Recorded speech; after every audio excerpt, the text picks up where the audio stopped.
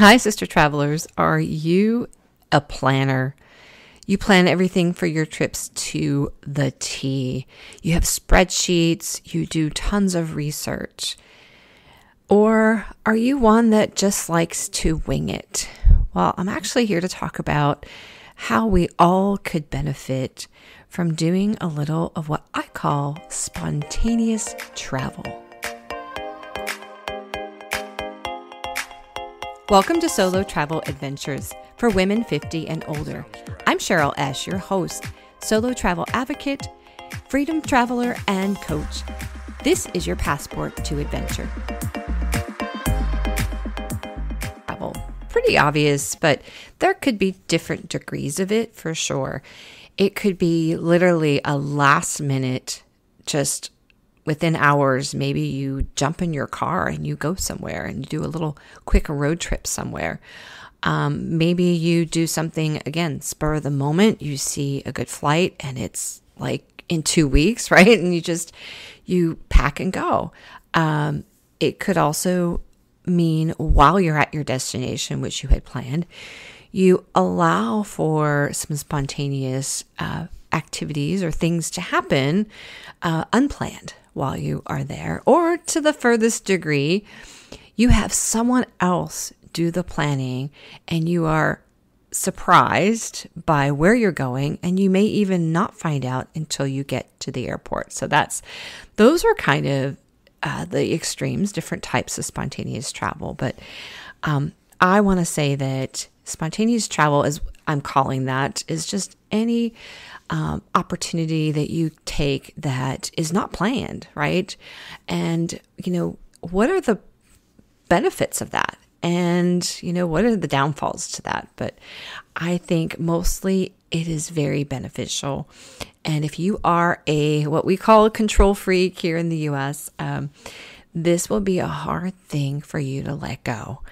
And I have to be honest, I used to be, because some of my jobs required me to, be very organized. I am a planner. I've planned events. I've organized departments. So, being organized and planning things, I've planned workshops and conferences. You kind of have to be, right? So I brought that into some of my travel, but if I recall a lot of my travel, the most memorable times are actually the times where I just allowed things to happen. I was more spontaneous in doing things. Like maybe I threw the plan out the window and just went with the flow. That happened a lot when I backpacked Europe, although we had plans, kind of loosely based plans. When we ran into some people that we connected with, and we weren't planning to do, certain trips, we ended up going with them to, we made it very spontaneous, decided to do certain things. So, and it certainly made for a very memorable trip, memorable experience in my mind. And that has happened in almost all my trips. And nowadays, what I like to do is, even though I will plan a trip, I will, obviously get your flights arranged, do some research on the location, maybe set up your accommodations, although there have been times where I have not done that beforehand. And it's a little bit of a gamble sometimes because you could get stuck with no accommodations, but I've always been able to adapt. But what I love to do now a lot is, spontaneous road trips, which have always been, I can go back and think about that has always been my nature, almost to a fault, in that even in college, when I was finally given a car, which I think my parents regret, because I would literally just take off and go somewhere, and many times not tell them. And one time it kind of got me in trouble. I went to surprise my friend in Cleveland. And unfortunately, I think that's where my parents thought I was going, but I didn't end up there, because when I got to Cleveland, I drove there, just decided a weekend I was going to go. She was actually headed out of town herself and wasn't going to be around. So I headed somewhere else, but I didn't tell my parents. But anyways, I've always had that in my nature, to be honest. And even when I was in college, I would often take my car so I could get to know an area, and I would intentionally get lost and drive around. And this is way before GPS. So it actually helped me because I actually had a pretty good sense of direction, but it also just helped me to keep that skill fine-tuned, because you really had to rely on your own personal sense of direction, remembering landmarks possibly, so that you could get back.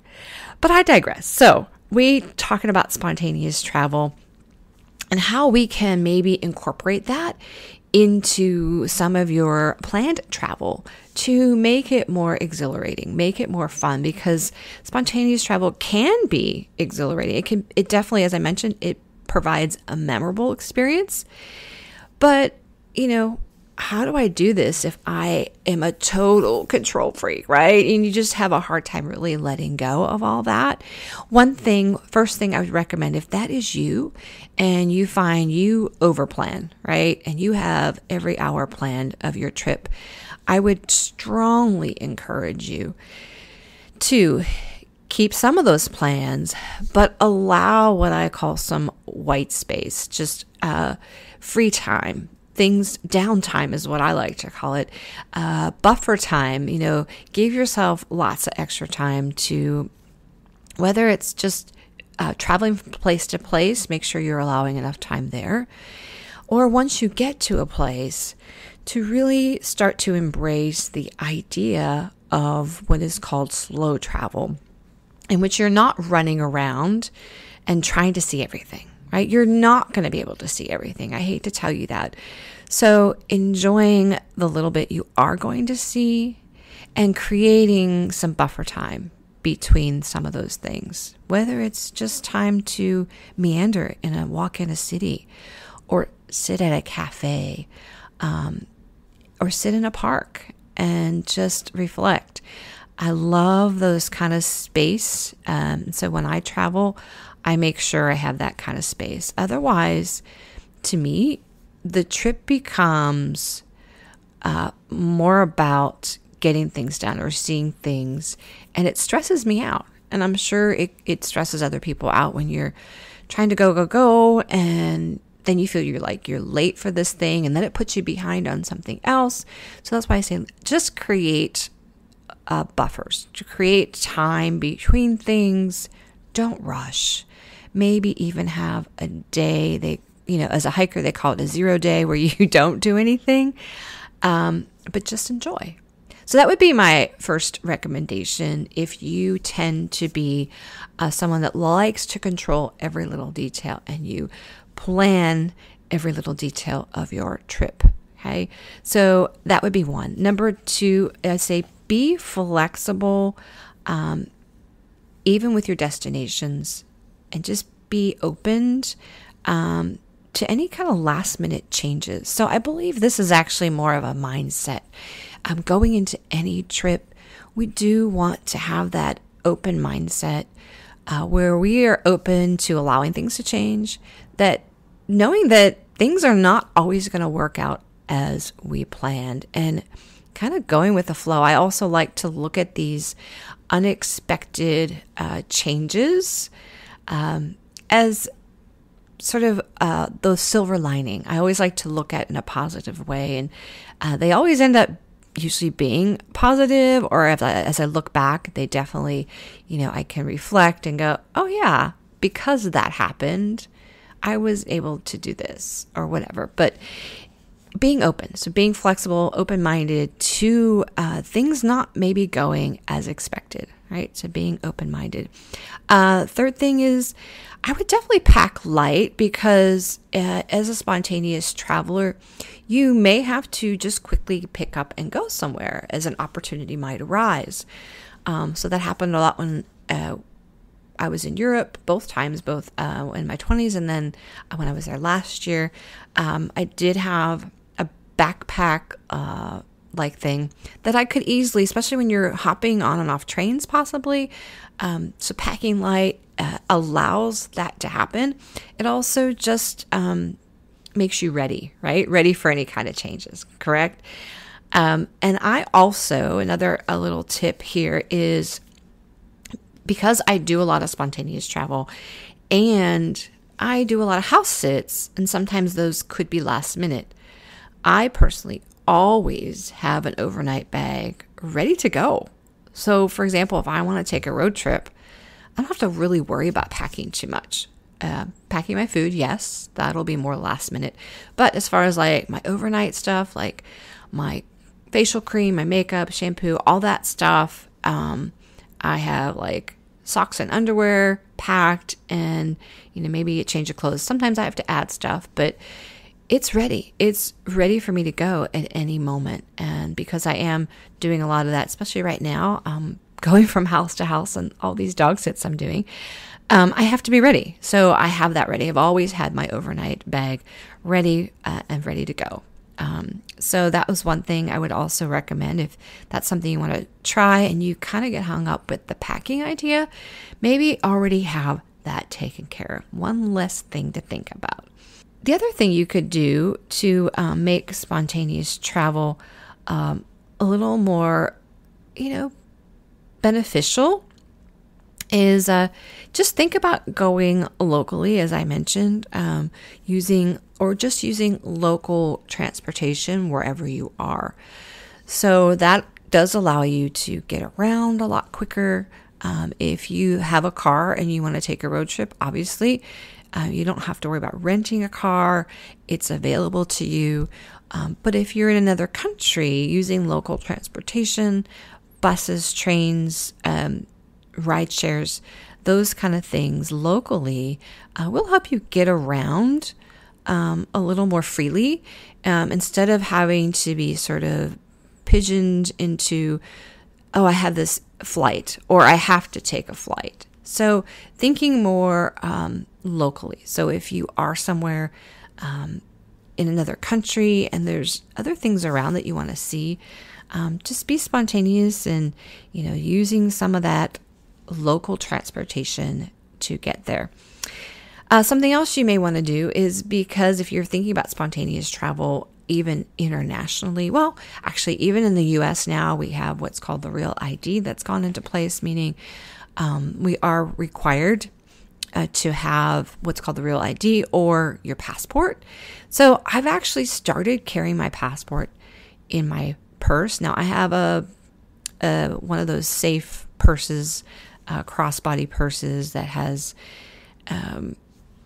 they recommend it for travel. Anyways, I have one of those on my daily purse and I keep my passport in it. Now you think, oh, well, that's just not safe. And some people will disagree. You shouldn't be carrying it with you like that all the time. Part of the reason is I am nomadic pretty much right now.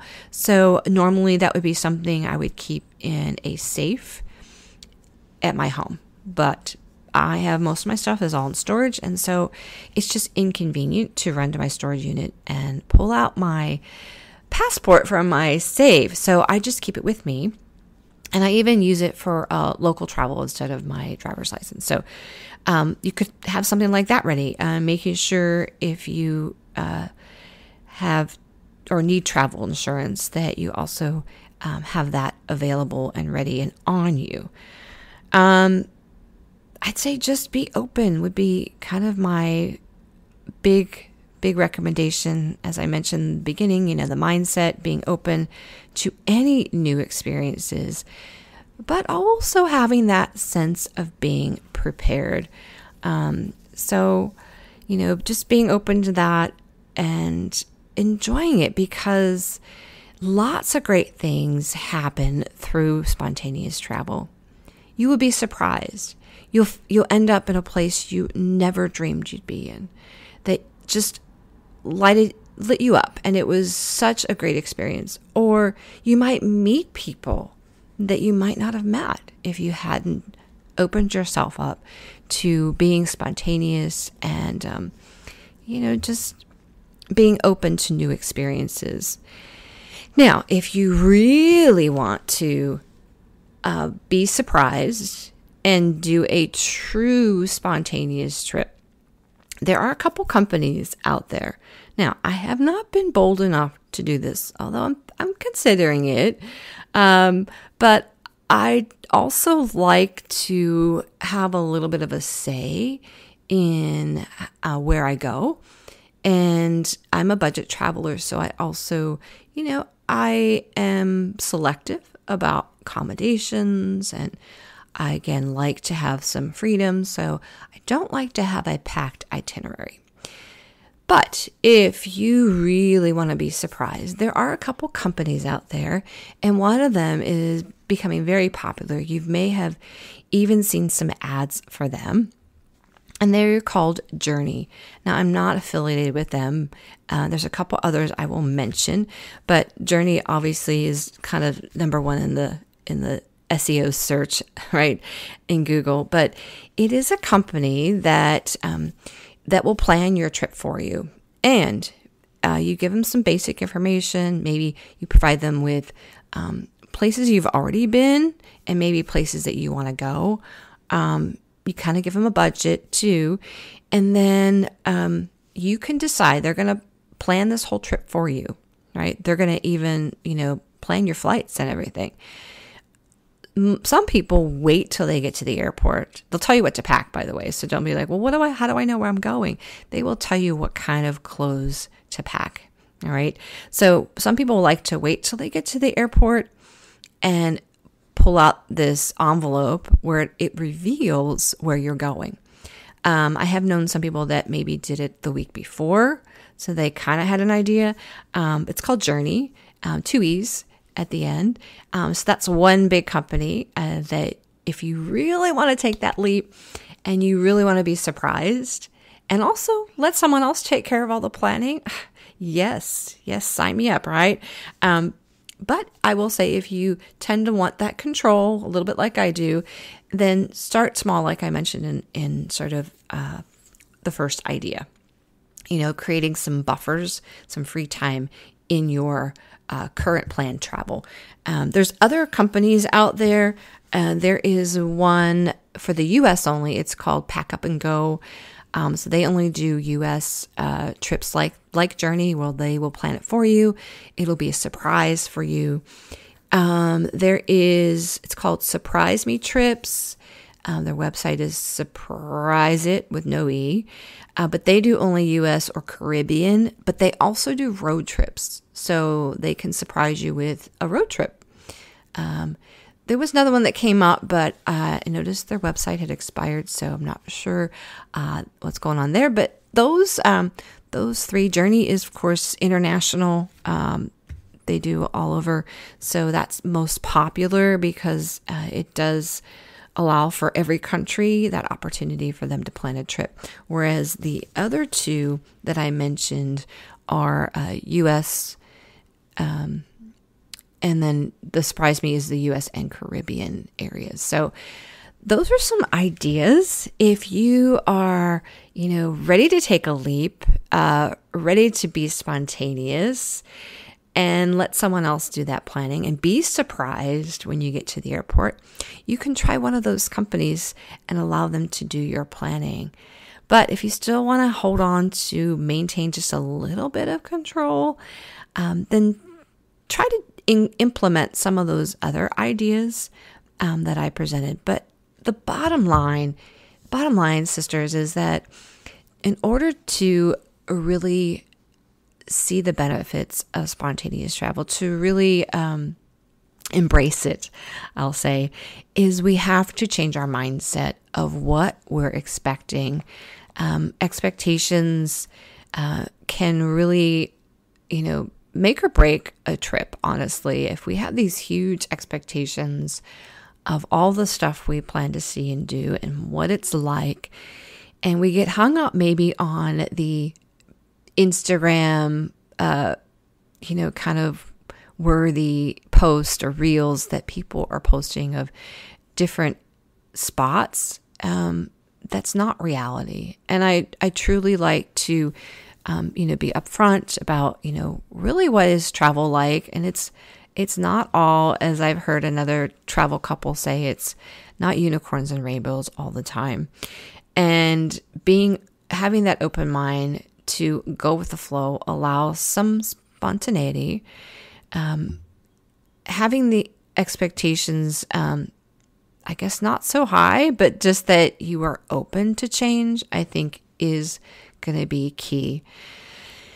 And I want you just to get out there, because some of my best memories, as I mentioned, are when I've gone off this, when I've not followed my itinerary, when I've done something random, off the beaten path, so to speak, or allowed that space to be spontaneous. Because if we're, stuck on following this itinerary that we've spent hours and hours and days planning, yeah, there's going to be a disappointment that, oh my gosh, I spent all this time or even money to plan this, and now I have to change it. And so it becomes, again, that openness, that mindset. I can't reiterate it enough, but I want you to be open to new experiences, meeting new people in your travels, because that's really, really what you will remember. So sisters, I encourage you, implement or just sprinkle a little spontaneity into your next trip, and you will be pleasantly surprised. Or, like I mentioned, those companies, let someone else do that planning and be ultimately surprised with where you're going. So let's get out there, sisters. Take that leap and go on an adventure.